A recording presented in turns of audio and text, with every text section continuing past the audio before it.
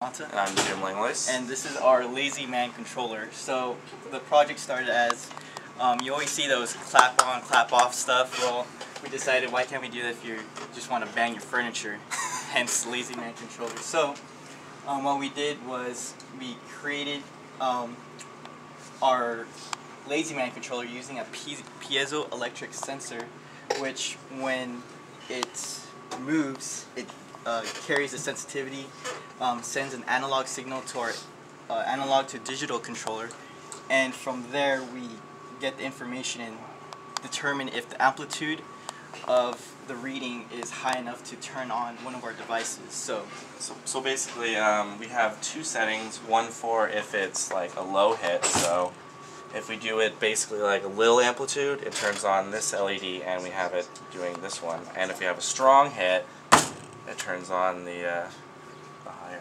And vice versa, you can turn it off. So low hit turns that one back on.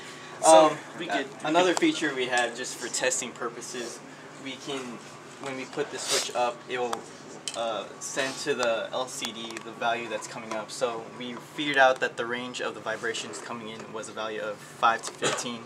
So Jim, if you it's really short when it hits that high, so we also have another setting where it will only display when it's above 10. So there you can see that one was a max amplitude of 15, but if you do a smaller, lighter one,